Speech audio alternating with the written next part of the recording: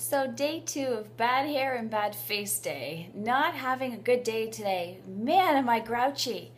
You know, it you can't have a good day when you're doing taxes, and that's what I started off doing this morning. I had to finish my taxes. They're due, they have to be filed by the 15th, so I think that's Sunday. So I took an hour or so this morning and collected the rest of the information, and yeah, I just can't shake this bad mood. I don't think it's only the taxes. Honestly, I think it's something else. I know what it is. I don't like when I feel like I have to do something and I don't want to do something. I am very much a say what you mean what you say kind of person.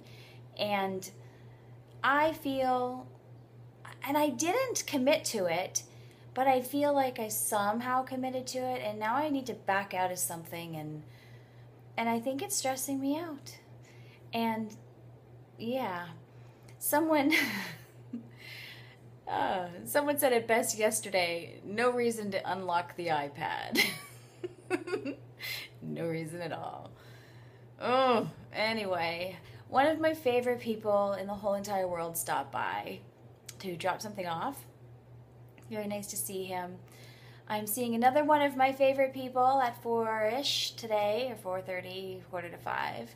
And then I will be off to see Miss Charlene. I need to stop by the hood. I need a hug. Put your lip gloss on, girl. I'm coming. So anyway, yeah, today's just a really icky, blah day, and it's about 2 o'clock, or 2, no, it's not 2 o'clock. It's almost 3 o'clock. And I feel like having a drink. That's what I feel like doing right now. I just feel like having a nice, cold drink on the patio. But I've got houses to sell, and I've got market evaluations to do. And yeah, so anyway, grouchy girl today. I probably won't be seeing anyone because I'm avoiding everyone today. But if I happen to see you, squeeze me tight, squeeze me tight. And yeah, that's my frickin' story for today.